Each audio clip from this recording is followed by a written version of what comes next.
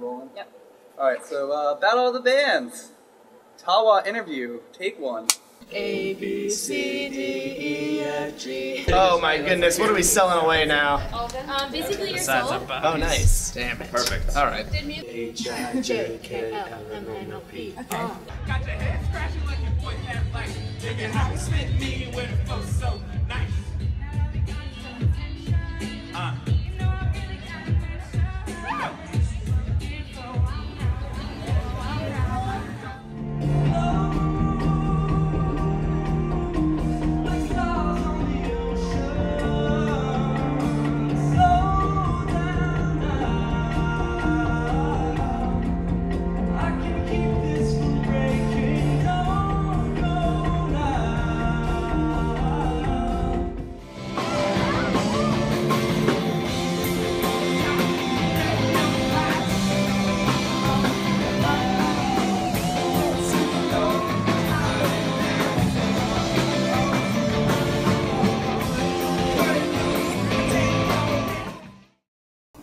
Here to win Battle of the Bands. Battle of the Bands is a competition between local bands at Penn State that are comprised of mostly students.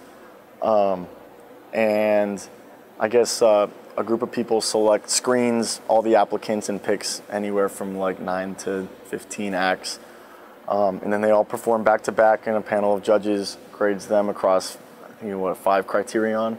For me, it's kind of cool because last October, actually, in 2013, me and John and Derek and another kid who was our drummer at the time played kind of this interesting like cover show where we covered a bunch of Weezer songs. It was just a really small house party. And then I went abroad and I came back in the fall. And Derek was looking, I think, to get into a little bit more of the singing and some keyboard action, and then they needed someone else to kind of take over some of the guitar parts. I joined them, I'd say, 2 weeks ago. Yeah. Their guitar player quit, and Derek messaged me on Facebook, and it was not creepy at all. Yeah, so I jammed with them, and I guess I could fit into that style too. Yeah, right before we applied for Moving On, we had basically just picked up Leah from just Drew Hot and I rapping. So filling out the questionnaire and like thinking about ourselves as a kind of out-of-the-body experience is really cohesive with formulating what our group is actually about, what we want to do. My preparation for battle is probably a lot different than a traditional band because a lot of my, I guess, performance happens before I get on stage, in the sense that like I'm preparing heavily by producing electronic sounds and preparing samples and loops and whole songs. We decided we were going to apply as soon as it came out, and like applications didn't come out until we were like waiting on it. Like we were emailing people about it, and like we were super excited. We try and incorporate as many live elements as possible. There is a DJing controllerism element, and I am loading like a lot of loops, a lot of one-hit samples that I'm generating at home, a lot of synthesizers that I'll pack with me to play on electric instruments. This is our second year in Battle of the Bands. This year we felt a lot more prepared, especially like material-wise. Last year we were kind of scrambling to write songs for it because we had assembled just a month before.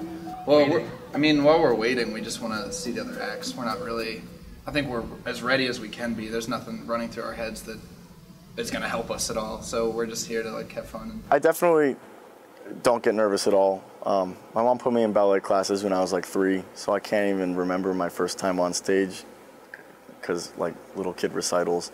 But I've been doing like recitals and stuff on the saxophone as well, and like playing with bands for a long time. So before I perform, I just get like massive adrenaline, like super excited, just want to go.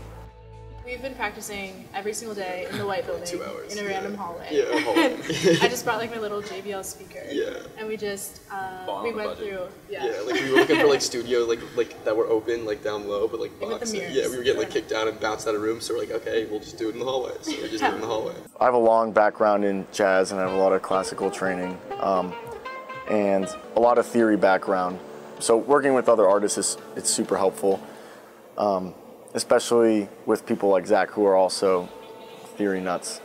Definitely a music-first emphasis. We Usually the crowd response is pretty good, but we're definitely aiming primarily to create like a really musically involved and intricate and interesting set. We do take the crowd into consideration. For example, I mean, a lot of the audience at Battle of the Bands is not into electronic music, so we definitely went out of our way to try and build a set that starts very minimally and draws people into the electronics without just hitting them full bore right off the bat. Thank you guys for coming out. Let's make this last show one to remember. To get Passion Pete to tweet at us. Yeah. And be like, yo, we're starting a tour to support our new album. We need some openers, like, want to come along? And be like, you know, I guess. Passion Pete. This in itself is going to be super awesome. Like, I can't imagine what movie is going to be like. That'd be so much cooler. Like, when we went on last year, I went, it was so much fun. Just, like, to perform for people is, like, what I want to do. So, like, that's just an awesome opportunity. It felt awesome when I did win. But, like I said, I'm hyper competitive. Like, I love winning. I hate losing. I'm not a sore loser, but, yeah, winning is a lot of fun. I definitely want to win again, because I feel my first win was a little bit of a shock and awe factor. And the winner is... Who is it? Mute Cities. Who is it? Mute Cities. My heart is dead. Pretty great. I can feel no more. Battle of Bands and winning it would really just be a small step in a series of steps that we're very prepared to take. We're hoping to be really big by then. So I do definitely have to defend myself a little bit at Battle of the Bands and like show people, you know, I'm a composer and songwriter and musician first, and dance music is a really fun medium to do that in.